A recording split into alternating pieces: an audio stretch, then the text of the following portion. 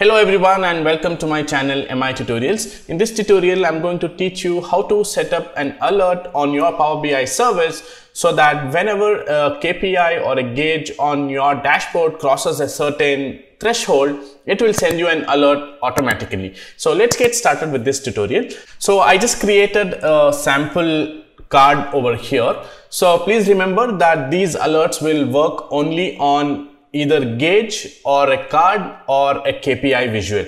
So you need to have something like this. So I just published this report to Power BI service. So this particular visual needs to be pinned to a dashboard for the alerts to work. So I'm going to pin this particular visual to a dashboard called as alerts. I'm going to say pin over here, and then let's go to that particular dashboard now. So once we are here in this particular dashboard, let's say I want to set up alert on this particular card over here. If the value crosses more than 200, this needs to send me an alert. So to do that, let's click on these ellipses over here and click on manage alerts. So you will see a new window over here. So let's click on add alert rule over here and count of return active, meaning that you can turn this alert on or off. For now we need this to be on, and then you can give it a title of this particular alert. So I'm gonna say returns have crossed threshold, and then I'm going to say a condition over here, whether it is above or below. It needs to be above, and my threshold is 200 over here. In the next section, you can choose the frequency of these alerts, at most every 24 hours, or if you need an alert every hour. If you have a dashboard which is getting refreshed every hour or in a couple of hours, then you can, if you want to monitor something live, then you can probably choose this particular option. So for now, I'm going to just select at most every 24 hours, and then by default, it says that you will receive notification on service in the notification center.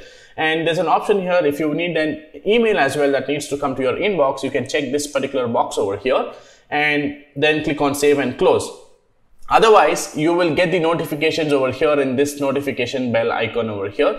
So for now, I'm just going to click on save and close. And now I have received a new notification. Let's click on this notification and you will see that returns have crossed threshold. And this also says that the alert is 250, which is above the threshold of 200. And then you can click on go to tile, go to that particular tile and look at that particular report. So things to remember whenever you set these alerts is that these alerts will work only for the person who has set it up, and this will not work for everybody who have access to that particular dashboard, meaning that if I need the alert on this particular tile, I will have to go and set it up manually on my dashboard. And if the alert needs to work on somebody else's account, then that person needs to log in to that particular dashboard and then go over here, set up manage alert manually for that particular account. So this is how you can set up alerts on your tiles or gauges or KPI cards. So that's it guys in this particular tutorial. I hope you found this tutorial helpful. You've learned something new today. Please consider subscribing to my channel for more such tutorials.